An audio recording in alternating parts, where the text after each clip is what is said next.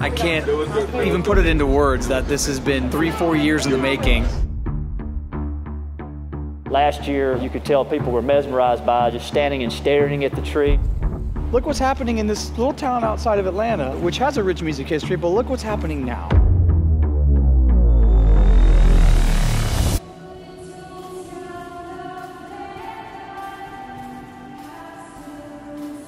Every time I came that first year, I cried. I still get goosebumps.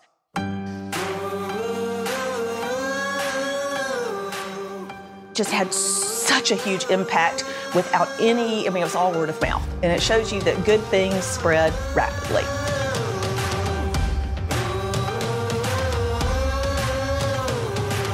When people ask me how long is it going to take before you get it done, I said, well, the show starts at 6 o'clock on Friday, or probably 5:59.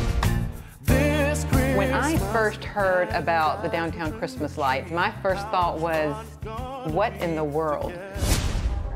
As I got to know Brian, I got to see he is willing to do whatever it takes to get the job done.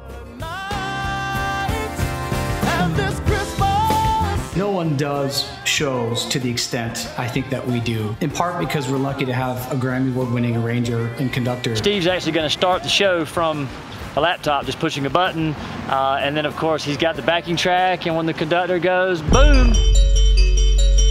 This is music that has been produced and arranged and recorded and finished here in Macon, Georgia, with Macon artists. That's what gives it soul. Exactly. Right?